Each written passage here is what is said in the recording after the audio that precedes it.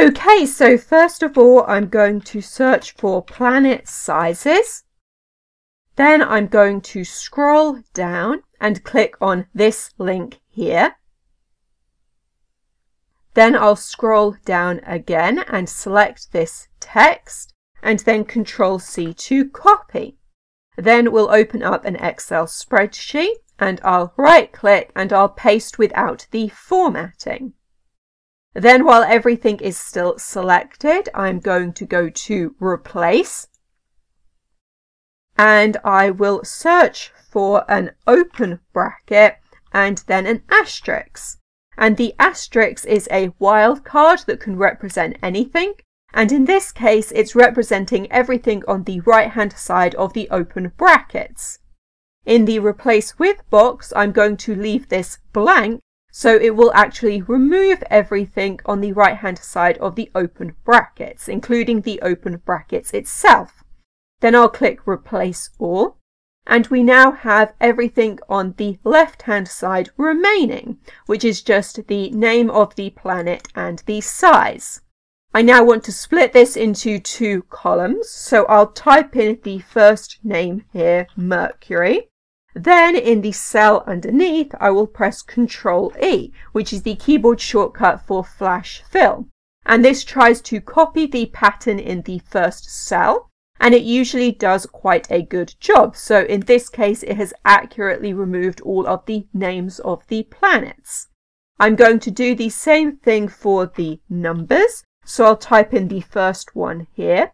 Then in the next cell, I'll press Ctrl-E, which is the keyboard shortcut for Flash Fill, and it will fill in all of the rest of the numbers for me. And I'll just quickly check down the column to make sure that it has copied the numbers correctly. Then I can delete this column here and I'll select all of these cells and Ctrl-C to copy, and then I'll right click and I'll paste them transposed. So now they are on their side. I'll then delete all of these columns here. Then I will go back online and I will search for Wikimedia Commons Shapes and enter. And then I'll click on this link here. So Wikipedia has a selection of images that anyone can use under the Creative Commons license.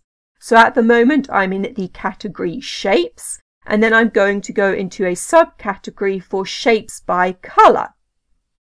Then I'm going to search for Circles by Color. Then I'm going to search for blue circles. Then I'll scroll down until I find a circle that I like. So in Excel, we can't use any files that end in .svg because Excel can't handle that file format. And also it's best to choose an image which has this checkered background because that means that it doesn't actually have a background. I'll then click on this image, so that's the only thing on the page, and then click in the bar at the top and use Ctrl-C to copy this URL. Then we'll go back to Excel and I'll type in =image, and then for source I need to put this in quotation marks, and in the middle of the quotation marks I will paste in the URL that I just copied. I get this security notice because I'm now connecting this Excel spreadsheet to something on the internet, but that's fine. So I'll just click Paste Everything. And then at the end of this, I need to put in some more values. So for the alternative text, I'm just going to skip that. And then for sizing, I'm going to put in 3 for a custom size. Then I'm going to put in a height, and for the time being I'm just going to leave this as 100, and then I'm not going to put in a width, and close brackets and enter. And now I get this circle image inside my Excel spreadsheet, and I'm going to click and drag this formula across. Then I'll put these circles in the middle of the cell. Now what I actually want is for all of these circles to be different sizes based on the size of the planet. So I'm going to edit the height here and link it to this cell instead. Now this number is much too large, so I'm going to divide this number by 100 and enter. And now I'll drag this formula across again, and I get circles that are all different sizes. I'm going to make this row larger and also make the columns for Jupiter and Saturn larger as well. Now I'm going to do some formatting to make this look a little bit better. So I'll start by putting all of the numbers in the middle, and I'll give these numbers some new formatting.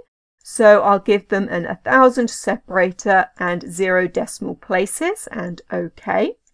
Then let's get a title. So I'll go back to this page here and copy this title and paste it in here.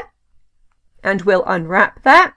And then I should probably also insert a row here and say that this is the radius in miles, so we know what the numbers stand for.